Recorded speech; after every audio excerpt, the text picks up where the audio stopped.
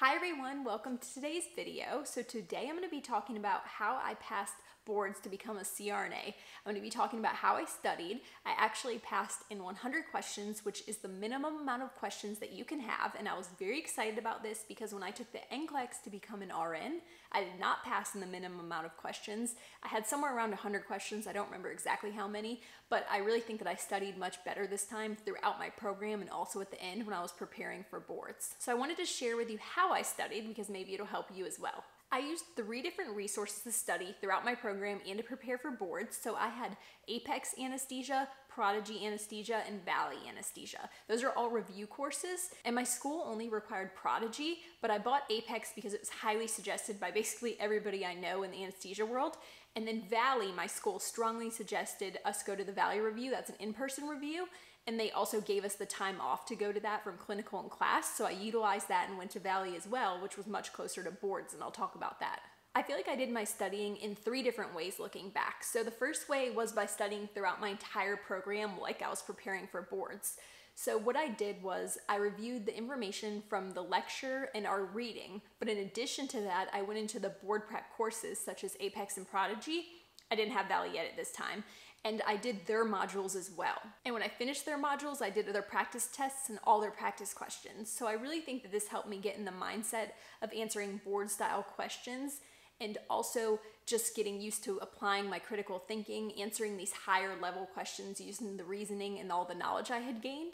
So I feel like that was extremely helpful, and when I started studying for boards, I didn't feel like I had a lot of catching up to do on understanding the question format because I'd been doing it this whole time. Also, the more questions you expose yourself to, the more chance you have of answering similar questions right in the future, because they can only ask something a certain amount of ways. You can't really reword something too many times. So if you've answered a lot of similar questions and then they ask you a question on boards, you can think back to those previous questions you answered, and usually you can draw that knowledge to figure out what the answer is going to be for the question they're asking you now. So basically, I highly suggest that while you're going through your program, you pretend the whole time that you're studying for boards and you use those board prep resources even if your school does not require them. A lot of schools don't require them, but I highly suggest you buy them with your own money. It is so worth it, and to be able to go through all that and be familiar with it, so at the end when you start studying, it's already in your mind and you've already seen it once, is priceless. So after I finished all my didactic and I got into starting to studying for boards in our 3rd year,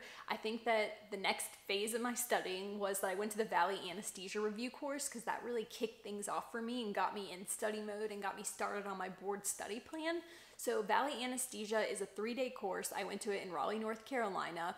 They basically go through everything that you learned in your CRNA program in 3 days. So it's like a very focused review. They go over the major important things and the confusing things. They explain the things that people are most commonly having trouble with in very easy to understand ways. So I felt like that was extremely helpful to go over everything right before I started studying so that it was all fresh on my mind. Valley also gives you a study plan for boards, and you get materials when you go there so that you can use when you get home.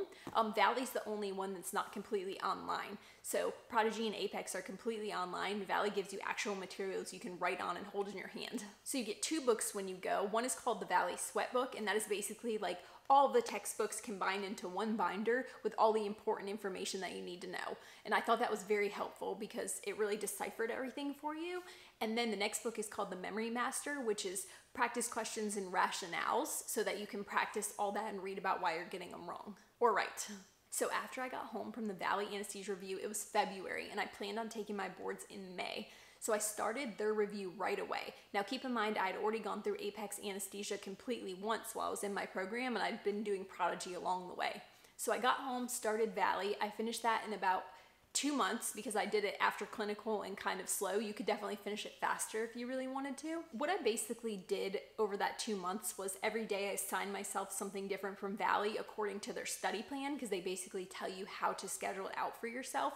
And I really liked the book because I could like write in it and everything. It was a little bit different than doing stuff online. So I took all my notes, did all that, and then I moved on to the next stage of my studying. Oh, really quick, I just wanted to add the Apex workbooks because a lot of people ask if I did those.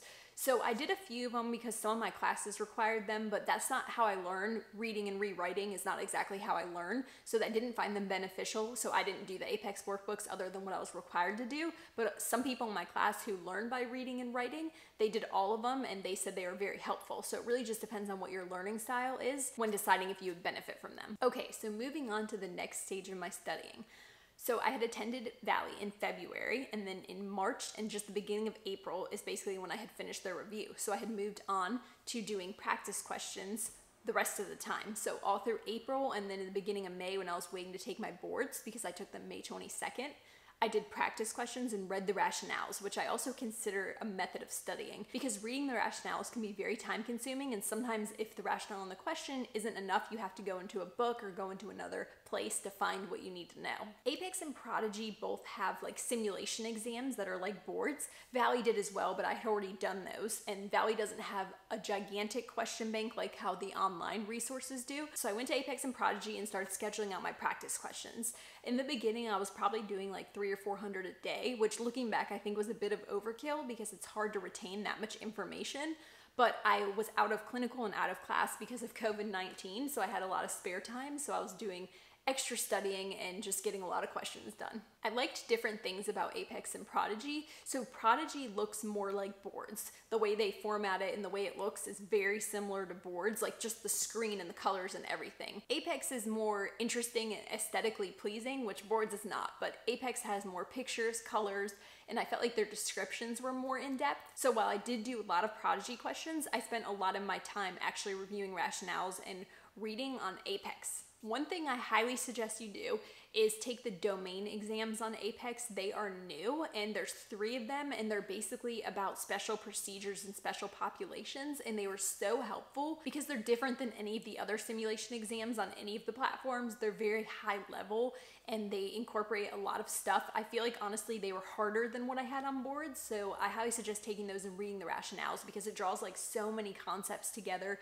Surgery, special populations, medications, which a lot of questions do, but it was just so thought-provoking, so I really liked those exams. If you have time, definitely take them. People ask me which of the platforms was most like boards, and honestly it's hard for me to tell because I did like so many questions from all different platforms, and when you go in and take a test like that, you're kind of using your subconscious to a certain extent, so you're like drawing from information that you're not exactly sure where you got it from sometimes. I feel like APEX was so high level that was really helpful when I went to take boards, and they had a lot of similar questions to boards, like the hotspots, the drag and drops, the matching, the select all that apply. But Prodigy was more what boards actually looked like, with like the calculator you can use and the setup of the screen, and Valley was on paper, so obviously that wasn't very similar to boards in how it was presented, but the information was great and I was able to write and cross stuff out and things, so I thought that that was really good for my test taking strategy thought process. So I feel like they all had their benefits, and I'm glad that I did all 3. I know some people who just did APEX or some people who just did Valley. I don't know anybody who just did Prodigy, but I know people who passed who had just chose one or the other. Okay, sorry, it just got really bright. The light's changing a lot because there's clouds coming by, but I wanted to talk to you really fast about my scores on my practice exams before I took boards. Keep in mind this is going to be different for everybody, but I wanted to tell you about how I did, just because when I was taking it I was a little stressed out thinking my scores weren't high enough, but I guess they were because I passed boards. Okay, so on APEX I scored lower than any of the other ones, I think because their questions are just a bit harder. So on the domain exams I scored really low, like in the 40s or 50s the first time I took them, but reading all the rationales and reviewing everything really helped me, so I feel like even though I scored low, it was super helpful. On their simulation exams I scored in the 50s to 60s. And then moving to Prodigy, on their simulation exams, I scored usually between 65 and 75. Valley, I'm not really sure how I scored because I didn't do the math to figure out my score, but I more used that to practice my test taking strategy and write things down and really think things out because I had done that in the beginning of my studying. But my point in telling you this is don't think you're going to be getting hundreds on your practice exams, because you're not, and the whole point is to learn, and when you get a question wrong, honestly, I think it helps you learn it more than when you get one right.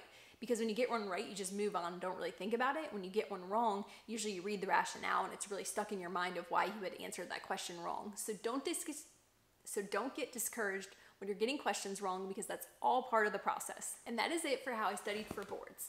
I hope it was helpful for you. No matter what kind of boards you're studying for, you can apply the same concepts I used to your study plan. I feel like it was very helpful because when I studied for NCLEX, I really just crammed at the end and didn't do any pre-planning or prep or anything like that. And during my CRNA program, I had boards in mind the whole time. So it was much different and I felt much more prepared. If you're in CRNA school or you're a CRNA, let me know in the comments below which study platform that you preferred the most, because I'm really curious and I think that viewers would like to see that as well. And if you like this video, please give it a thumbs up and subscribe because that helps my channel out. And as always, thank you so much for watching and have a great week.